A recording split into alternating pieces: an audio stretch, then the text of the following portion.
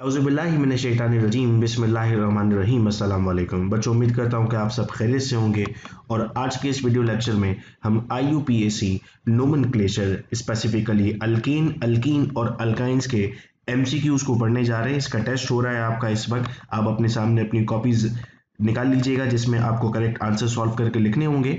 अगर आपने अब तक इस YouTube चैनल को सब्सक्राइब नहीं किया तो फौरन इस चैनल को सब्सक्राइब करें, वीडियो को लाइक करें, अपने फ्रेंड्स को शेयर करें ताकि उन तक भी ये तमाम इन्फॉर्मेशन पहुंचे।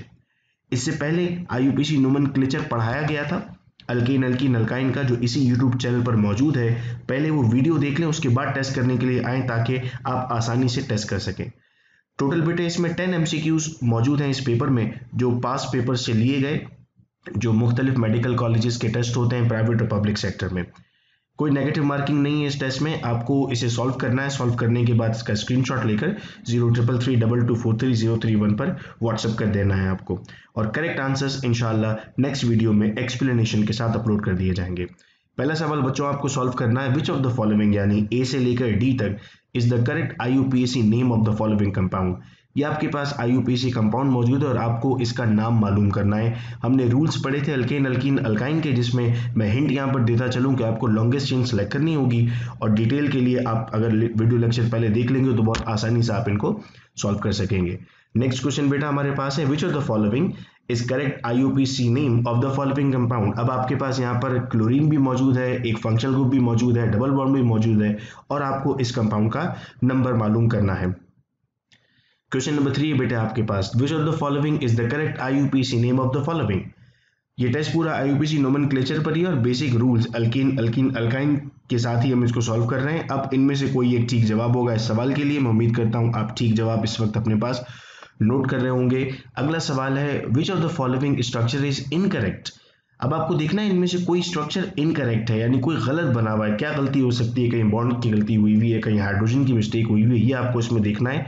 और क्वेश्चन नंबर 4 के आंसर में अपने पास इसको आप लिखेंगे। अच्छा, एक साल सवाल पूछा गया कि यहाँ पर कितने हाइड्रोजन इस्तेमाल होने वाले हैं, यानी आप सिंगल और डबल बॉन्ड, आपको मालूम है कार्बन टेट्रावैलेंट है, यानी कार्बन की वैलेंसी 4 होती है। इस मुताबिक आपको यहाँ पर सॉल्व करना होगा कि टोटल कितने कार्बन चाहिए, या 6 चाहिए, 8, 10 या 14। अच्छा, अब कभी कभी बच्चों सवाल इस तरह बनाकर दिया जाता है कि हमें लगता है कि ये कोर्स से आउट है या मुश्किल है, लेकिन ये सवाल निहायत ही आसान होता है। जैसे सवाल क्या दिया हुआ है, terpenes are a group of molecules that are made up of 2 और मोर isoprene units. What is the IUPAC name of isoprene. अब आइसोप्रीन का स्ट्रक्चर भी दिया हुआ है यहाँ पर। आपको इसका एक्चुअल में आप क्या बताना था, IUPAC नेम बताना था, लेकिन बच्चे यहाँ परेशान रहते हैं कि सर आइसोप्रीन नहीं पढ़ा हमने, टर्पीन्स नहीं पढ़ा हमने। आपको इससे कोई ताल्लुक नहीं था, आपको तो सिर्फ इसका नेम बताना था। नेक्स्ट हमारे पास है, what is the name for this compound. अब आपके सामने कंपाउंड मौजूद है और आपको इसका IUPAC नोमेनक्लेचर बताना है। आप ये डिसाइड करेंगे कि ये कौन सा हाइड्रोकार्बन है, अल्केन है, अल्कीन है या अल्काइन है। नेक्स्ट क्वेश्चन आता है हमारे पास, what is the name of the compound. Functional group भी मौजूद है, ब्रांचेस भी मौजूद हैं और ट्रिपल बॉन्ड भी मौजूद है।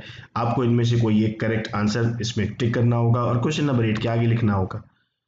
क्वेश्चन नंबर 9 हमारे पास, ये एक हमारे पास कंपाउंड दिया हुआ है जिसमें आपको मालूम करना है इसका IUPAC नोमेनक्लेचर। जो दरमियान में आप CH2 देख रहे हैं, ये बेटे कहलाते हैं होमोलोगस सीरीज। और अगर यहाँ पर आप सिर्फ C देख रहे हैं, चूंकि इसके इस तरफ और इस तरफ 2 बॉन्ड बना लिए थे और 2 बॉन्ड इसने यहाँ पर बना लिए, वैलेंसी 4 थी, इसीलिए कोई और बॉन्ड ये नहीं बना सका। लास्ट क्वेश्चन बेटा आज के टेस्ट का, आपको इस कंपाउंड का IUPAC नोमेनक्लेचर बताना होगा। ये 10 सवाल है। उम्मीद करता हूँ कि आपने इन 10 सवालों को सॉल्व कर लिया है। जैसे ही आप इसको कंप्लीट कर लेते हैं, स्क्रीनशॉट भेजिएगा। नेक्स्ट डे इंशाल्लाह वीडियो अपलोड होगी, उसमें इसके answers along with their explanation आपको बता दी जाएंगी इंशाल्लाह। और वीडियो लेक्चर्स में हम ऑर्गेनिक केमिस्ट्री के और मुश्किल टॉपिक्स को बड़े आसान तरीकों से पढ़ने की कोशिश करेंगे। अपना बहुत ख्याल रखिएगा। अल्लाह हाफिज़।